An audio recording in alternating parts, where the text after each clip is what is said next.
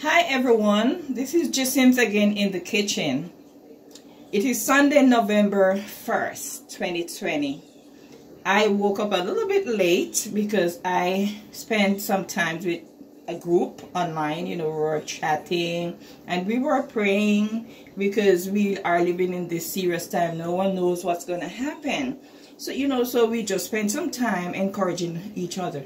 So here I am. I decided to have for my breakfast this morning. As usual, I have my oatmeal. Always have my oatmeal. So I decided to make a sandwich. And guess what's in the sandwich? You will never believe.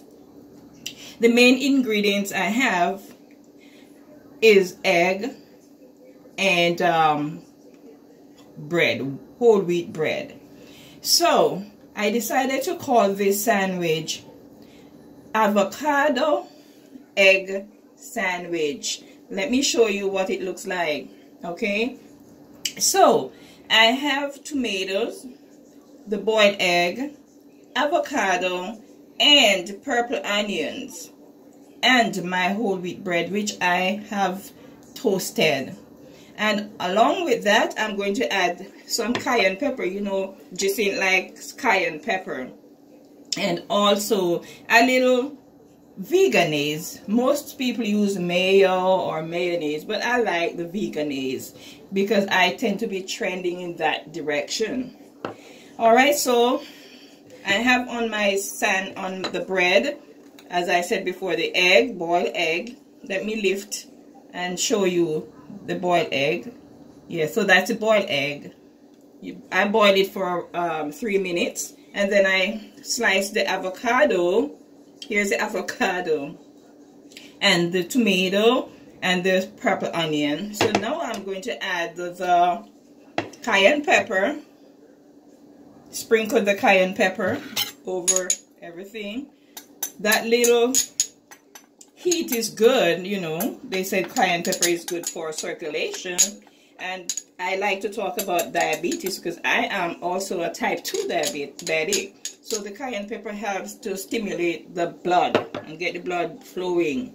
And the mayo, I think it is egg free because I already have egg, so I don't want to be using too much egg.